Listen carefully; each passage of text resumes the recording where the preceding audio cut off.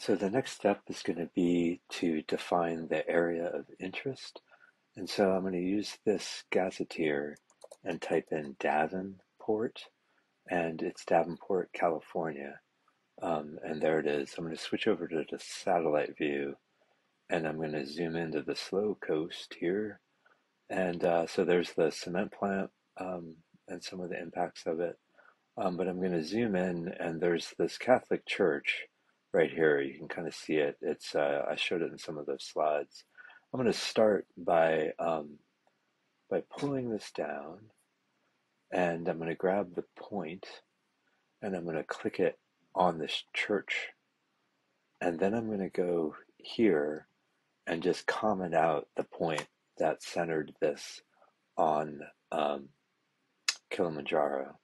And then if I click run, the script should now be set up to grab the sentinel scenes that are in this part of the world.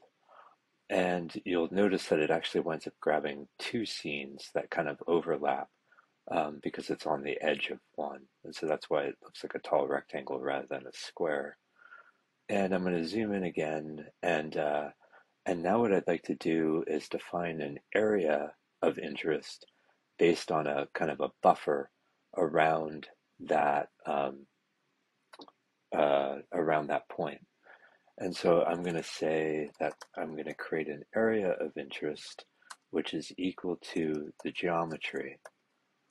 Um, and right, because I'm now calling that geometry because I've commented out that one. And then I would like to buffer.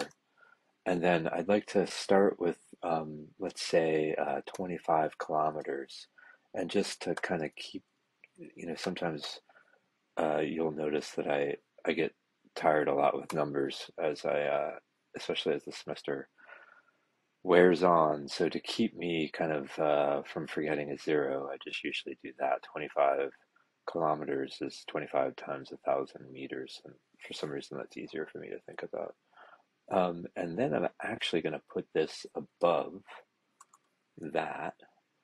And then I'm going to change this to AOI. So AOI just is an acronym for area of interest. And if I run this, now it should be grabbing the scenes based on this 25 kilometer. It's about the same thing, but that's eventually we're going to clip the scene to that buffer. And so that's why I'm kind of defining it now.